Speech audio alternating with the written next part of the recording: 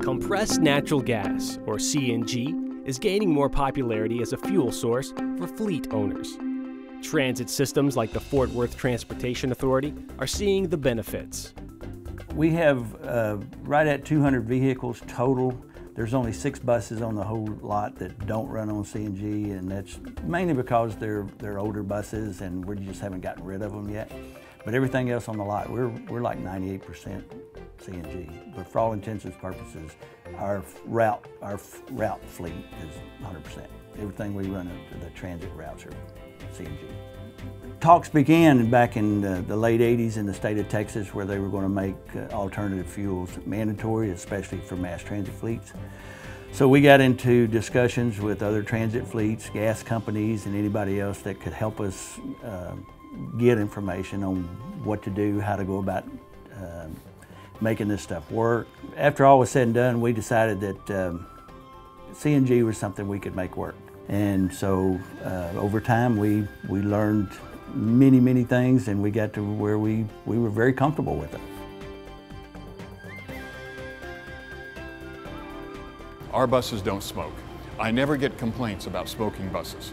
Now, you might get complaints about, maybe big buses or not carrying enough people or doing other things, but never smoking buses. So it's real refreshing to have a fleet of buses that you don't have to worry about that aspect of it. Well, again, it's a misconception, and it's probably based on history, because in the early days they wouldn't go very far. But today, with with the technology being what it is, they will go. We run some buses over 350 miles and still don't need to refuel. So that's not a problem. Range is not a problem.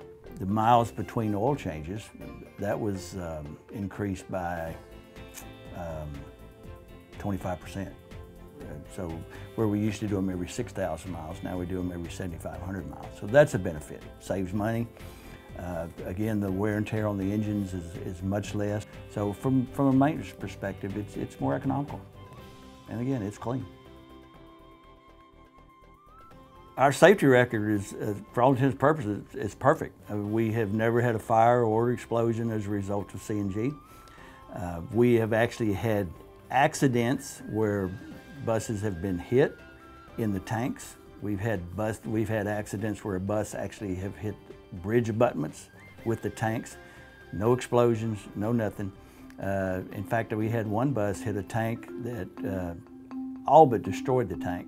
I sent it out and had it tested, and they tested it at something like 8,000 pounds before they could ever bust the tank.